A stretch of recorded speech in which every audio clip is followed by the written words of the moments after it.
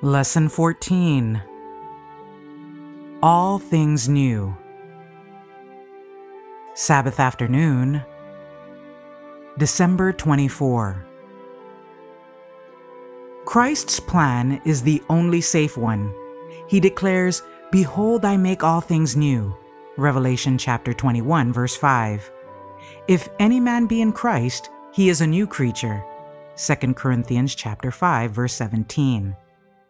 The Savior gives no encouragement to any to think that he will accept a patchwork religion. Such a religion is of no value in his sight. There may at first seem to be some of self and some of Christ, but it is soon seen that there is none of Christ. The patches of selfishness increase till the entire garment is covered with them. A religion formed after the divine pattern is the only one that will endure. Only by striving to live the life of Christ here can we prepare ourselves to live with Him through the eternal ages. Our High Calling, page 342.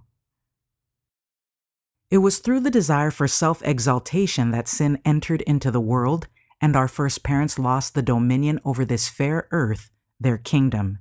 It is through self-abnegation that Christ redeems what was lost. And He says we are to overcome as He did. Revelation chapter 3, verse 21. Through humility and self-surrender, we may become heirs with Him when the meek shall inherit the earth. Psalm 37, verse 11. The earth promised to the meek will not be like this, darkened with the shadow of death and the curse. We, according to His promise, look for new heavens and a new earth wherein dwelleth righteousness. 2 Peter chapter 3, verse 13. There is no disappointment, no sorrow, no sin, no one who shall say, "I am sick." There are no burial trains, no mourning, no death, no partings, no broken hearts. But Jesus is there. Peace is there. Thoughts from the Mount of Blessing, page 17. Before the destruction of the old world by a flood, there were talented men who possessed skill and knowledge, but they became corrupt in their imagination because they left God out of their plans and counsels. They were wise to do what God had never told them to do, wise to do evil. The Lord saw that this example would be deleterious to those who should afterwards be born, and He took the matter in hand. For 120 years, He sent them warnings through His servant Noah. But they used the probation so graciously granted them in ridiculing Noah. They caricatured him and criticized him.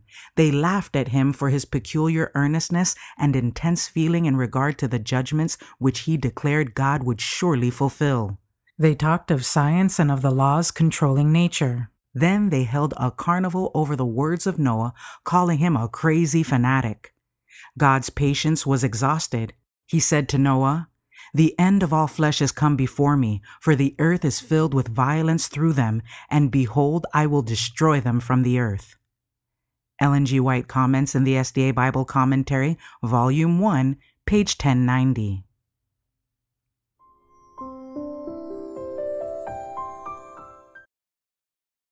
Sunday, December 25. A new heaven and a new earth.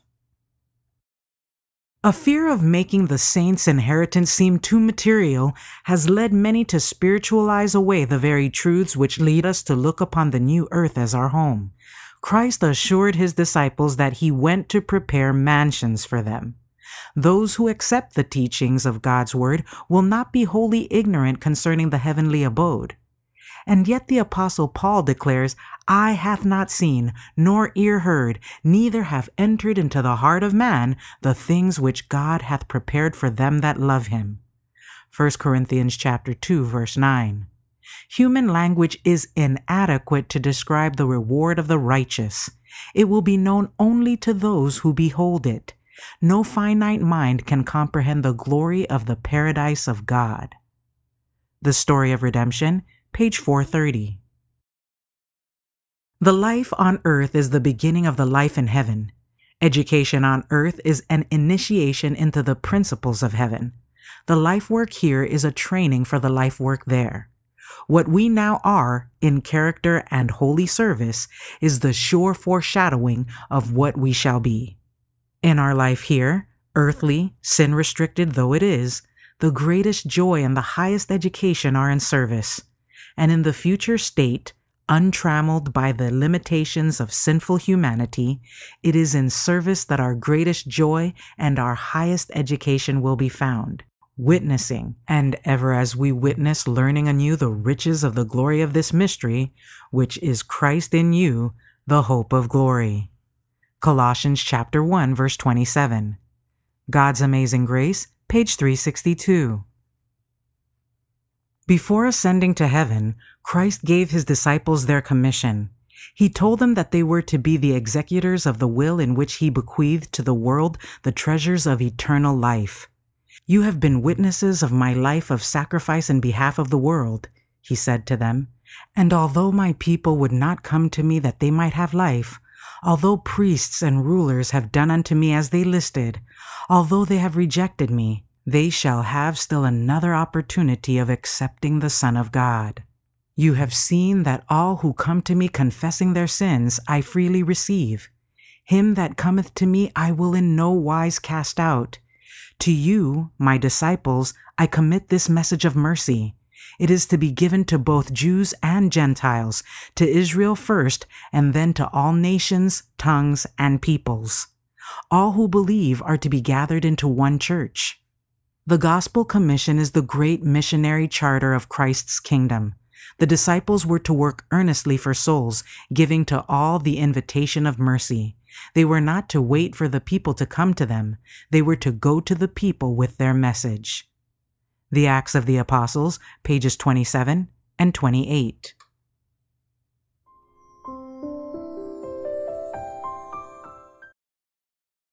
Monday, December 26. In the Temple of God. The vision describes events to take place at the close of the 1,000 years after Christ's second advent. With Jesus at our head, we all descended from the city down to this earth on a great and mighty mountain. Mount Zion was just before us, and on the mount was a glorious temple, and about it were 7 other mountains, on which grew roses and lilies. And I saw the little ones climb, or, if they chose, use their little wings and fly to the top of the mountains and pluck the never-fading flowers. There were all kinds of trees around the temple to beautify the place: the box, the pine, the fir, the oil, the myrtle, the pomegranate, and the fig tree bowed down with the weight of its timely figs. These made the place all over glorious. And as we were about to enter the temple, Jesus raised his lovely voice and said, "Only the 144,000 enter this place." And we shouted, "Alleluia!" This temple was supported by 7 pillars, all of transparent gold, set with pearls most glorious. The wonderful things I there saw I cannot describe. Oh, that I could talk in the language of Canaan. Then could I tell a little of the glory of the better world. Testimonies for the Church, Volume 1, pages 67 to 69. Those who enter the city of God will have the golden crown placed upon their heads. That will be a joyful scene, which none of us can afford to miss. We shall cast our crowns at the feet of Jesus, and again we will give him the glory and praise his holy name. Angels will unite in the songs of triumph. Touching their golden harps, they will fill all heaven with rich music and songs to the Lamb. In Heavenly Places, page 216. The day is coming when the battle will have been fought, the victory won. The will of God is to be done on earth as it is done in heaven. The nations of the saved will know no other law than the law of heaven. All will be a happy united family, clothed with the garments of praise and thanksgiving, the robe of Christ's righteousness. All nature, in its surpassing loveliness, will offer to God a tribute of praise and adoration. The world will be bathed in the light of heaven. The light of the moon will be as the light of the sun, and the light of the sun will be 7-fold greater than it is now. The years will move on in gladness. Over the scene, the morning stars will sing together. The sons of God will shout for joy, while God and Christ will unite in proclaiming, "There shall be no more sin, neither shall there be any more death." The Ministry of Healing, page 504.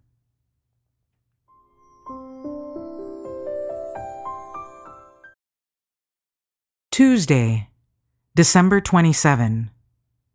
In the presence of God. By coming to dwell with us, Jesus was to reveal God both to men and to angels. He was the Word of God, God's thought made audible. In his prayer for his disciples, he says, "I have declared unto them thy name, merciful and gracious, long-suffering, and abundant in goodness and truth." But not alone for his earth-born children was this revelation given. Our little world is the lesson book of the universe. God's wonderful purpose of grace, the mystery of redeeming love, is the theme into which angels desire to look, and it will be their study throughout endless ages. Both the redeemed and the unfallen beings will find in the cross of Christ their science and their song. It will be seen that the glory shining in the face of Jesus is the glory of self-sacrificing love. In the light from Calvary, it will be seen that the law of self-renouncing love is the law of life for earth and heaven, that the love which seeketh not her own has its source in the heart of God, and that in the meek and lowly one is manifested the character of him who dwelleth in the light which no man can approach unto. The Desire of Ages, page 19. Blessed are the pure in heart, for they shall see God. Matthew chapter 5, verse 8. Yes, as did Moses, they shall endure the seeing of him who is invisible. If you will watch and pray and make earnest efforts in the right direction, you will be thoroughly imbued with the Spirit of Christ. Put ye on the Lord Jesus Christ, and make not provision for the flesh to fulfill the lusts thereof. Romans chapter 13, verse 14. If you will heed the instruction given in the Word of God, you may go forth with a development of intellectual and moral power that will cause even angels to rejoice, and God will joy over you with singing. Under such discipline, you will secure the fullest development of your faculties. Day by day put on Christ, and in the brief season of your test and trial here below, maintain your dignity in the strength of God as co-workers with the highest agencies of heaven. Counsels to Parents, Teachers, and Students, page 103. The Lord purifies the heart very much as we air a room. We open the doors and throw wide the windows and let heaven's purifying atmosphere flow in. The Lord says, "He that doeth truth cometh to the light." John chapter 3, verse 21. The windows of impulse of feeling must be opened up toward heaven, and the dust of selfishness and earthliness must be expelled.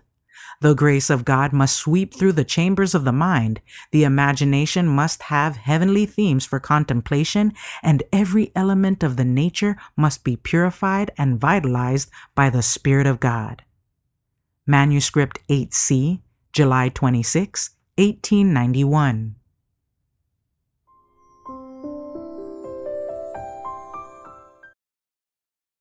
Wednesday, December 28. No more death and tears.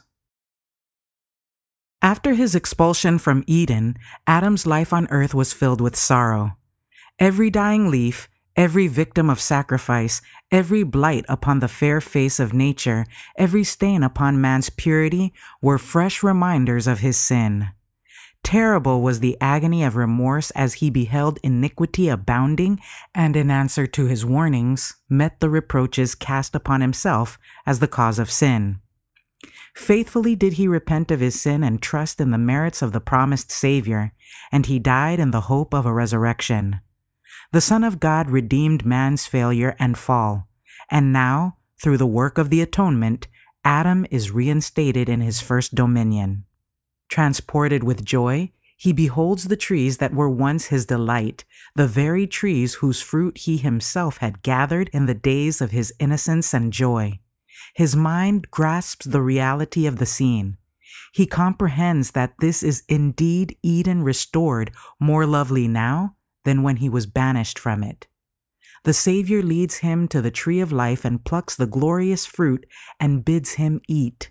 He looks about him and beholds a multitude of his family redeemed, standing in the paradise of God. Then he casts his glittering crown at the feet of Jesus and, falling upon his breast, embraces the Redeemer. This reunion is witnessed by the angels who wept at the fall of Adam and rejoiced when Jesus, after his resurrection, ascended to heaven, having opened the grave for all who should believe on his name. Now they behold the work of redemption accomplished, and they unite their voices in the song of praise. The Adventist Home, pages 540 and 541. Then I saw a very great number of angels bring from the city glorious crowns, a crown for every saint with his name written thereon. As Jesus called for the crowns, angels presented them to him, and with his own right hand the lovely Jesus placed the crowns on the heads of the saints. Then I saw Jesus lead the redeemed company to the gate of the city. He looked upon his redeemed saints. Their countenances were radiant with glory, and as he fixed his loving eyes upon them, he said, with his rich musical voice, I behold the travail of my soul, and am satisfied. This rich glory is yours to enjoy eternally. Your sorrows are ended. There shall be no more death, neither sorrow nor crying, neither shall there be any more pain.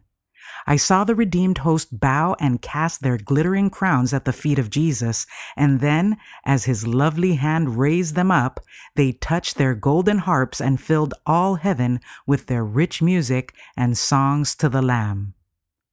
Early Writings, page 288.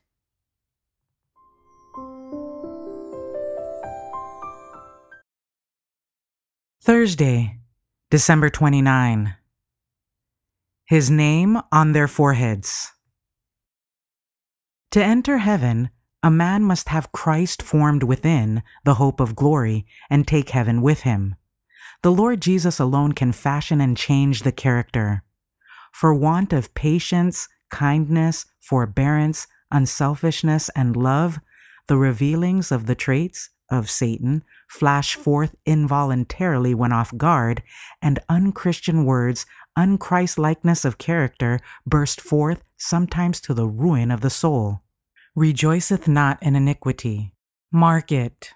The apostle meant where there is a cultivation of genuine love for precious souls, it will be exhibited for those most in need of that patience which suffereth long and is kind, and will not be ready to magnify a small indiscretion or direct wrong into large unpardonable offenses, and will not make capital of others' misdoings.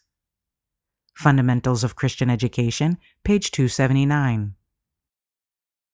Our time here is short at best, and we want every move we shall make to tell in the strengthening and the advancement of the cause of God. Let your cry be to God, convert my inmost soul.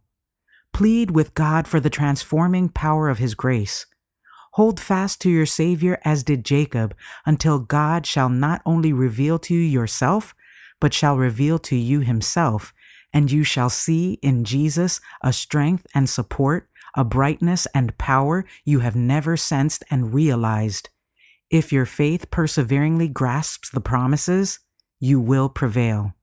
This is the victory that overcometh the world, even our faith. This Day with God, page 334.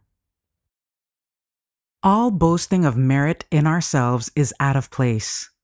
Let not the wise man glory in his wisdom, neither let the mighty man glory in his might. Let not the rich man glory in his riches, but let him that glorieth glory in this, that he understandeth and knoweth me, that I am the Lord which exercise loving kindness, judgment, and righteousness in the earth. For in these things I delight, saith the Lord. Jeremiah chapter 9, verses 23 and 24.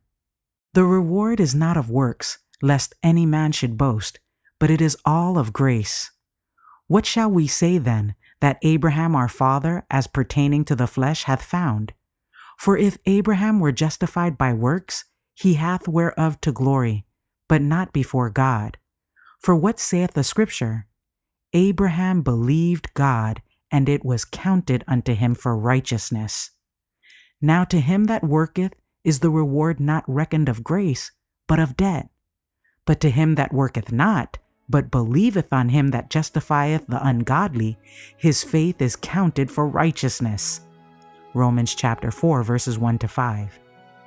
Therefore there is no occasion for one to glory over another or to grudge against another.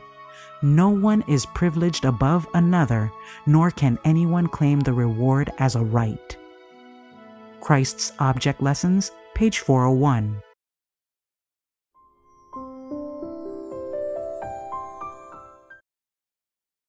For further reading, In Heavenly Places, Kingdom of Holy Love, page 372, and Heaven, A Call for Us to Be There, pages 185 to 191.